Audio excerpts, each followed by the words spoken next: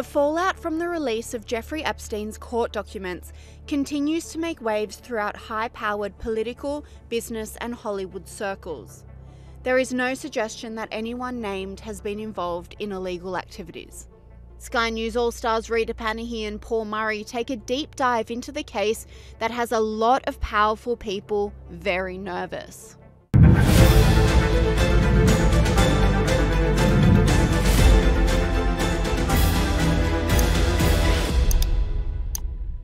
Jeffrey Epstein rose from a humble mathematics teacher in local schools to one of Wall Street's most powerful players, managing the fortunes of billionaires and entrusted by the elites.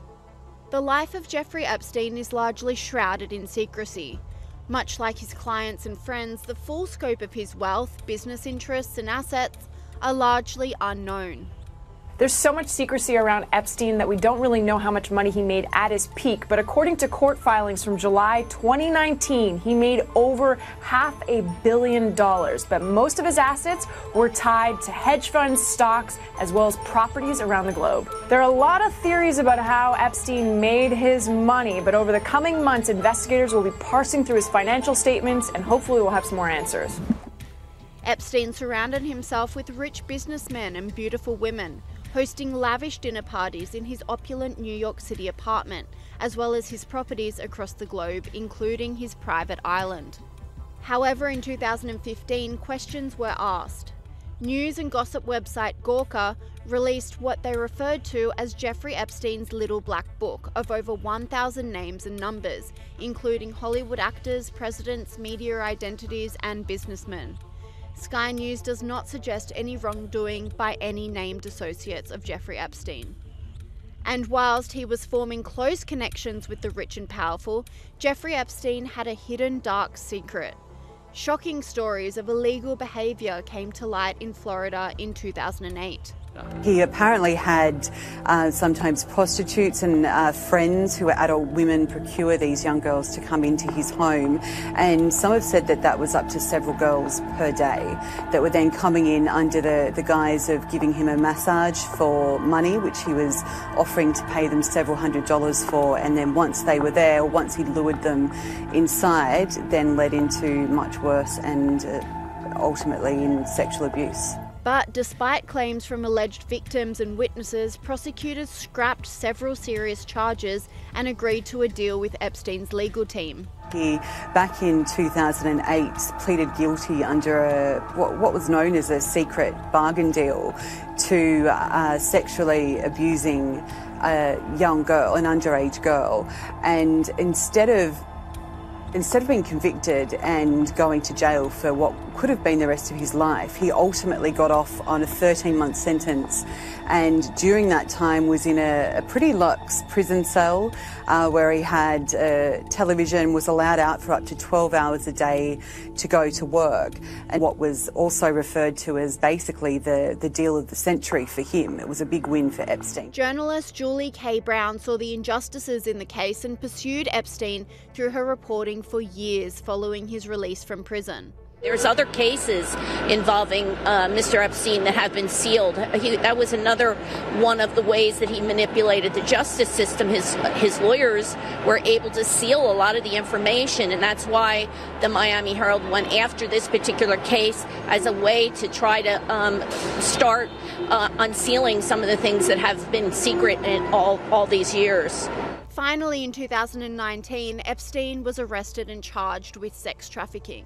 His New York City apartment was raided, with authorities finding a trove of photographs of underage girls as well as cash and other damning evidence. But a trial for Jeffrey Epstein never came. Shockingly, the hedge fund manager was found dead in his prison cell in New York City whilst waiting for his trial. The official cause of death was suicide. Despite Epstein's death, the dark shadow of his past followed his close friends and associates. Sky News All-Star Paul Murray says Bill Gates gave a really weird answer when asked about his relationship with Jeffrey Epstein. Bill Gates gave a really weird interview today where he was asked about his ties to Jeffrey Epstein. I'll let him dig down from here. Is there a lesson for you, for anyone else looking at this? Well, he's dead. So, you know, in general, you always have to be careful. What? Sky News All-Star Rita Panahi also revealed the close ties between President Obama's officials and Jeffrey Epstein. And Jeffrey Epstein's private calendar has been made available, or segments of it, and it showed a number of meetings with a number of officials from the Obama administration. The documents contain emails and scheduled meetings with the now CIA director, William Burns, Obama's White House counsel, Catherine Rumela, and Professor Noam Chomsky. Fascinating stuff. They're so fascinating stuff.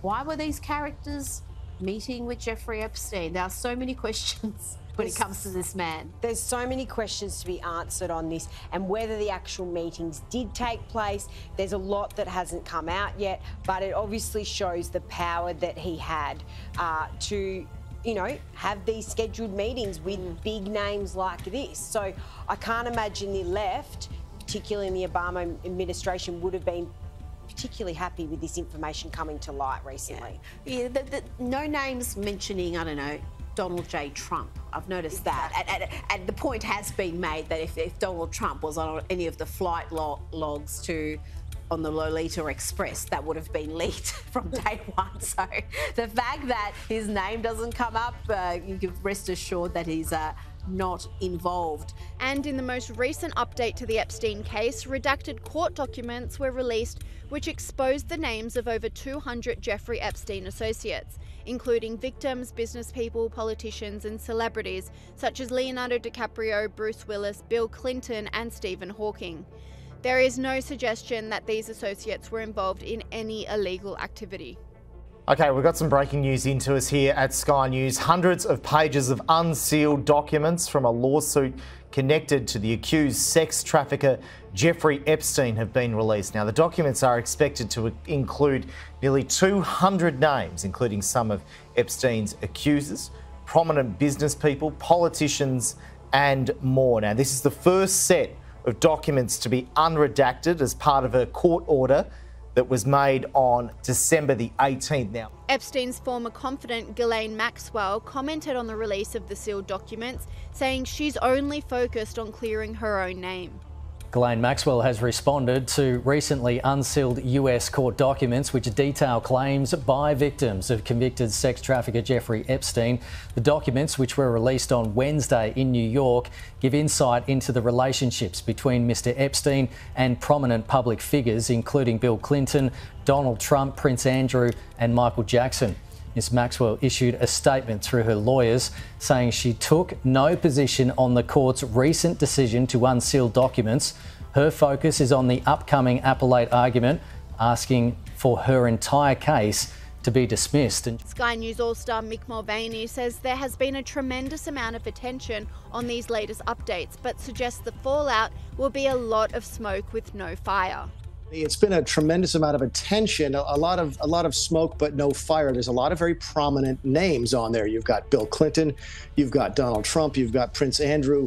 But as you've mentioned, there's no real new allegations about wrongdoing by any of these very, very famous people. So while it's somewhat salacious and interesting, it doesn't seem to change anybody's position about what went wrong with Mr. Epstein. That, yes, Bill Clinton knew him. Everybody knew that. Yes, Bill Clinton flew on his airplane, but he did not go down to the island where his alleged sex parties were taking place. Bill Clinton took the airplane to go on humanitarian missions overseas and so forth. You can tell similar stories about other famous people. So it looks like this will be much ado about nothing.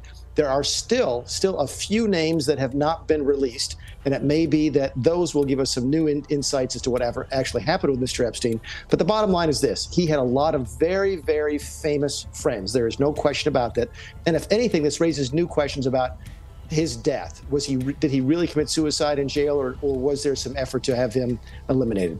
Mick Mulvaney also says high-profile people like Donald Trump or Bill Clinton named in the documents won't experience any reputational damage.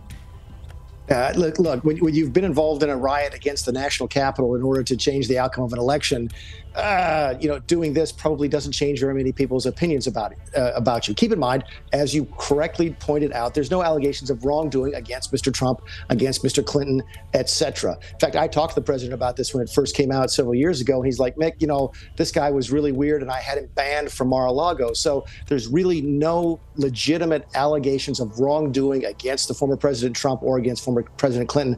It's not going to have any political impact, I don't think, at all. Okay.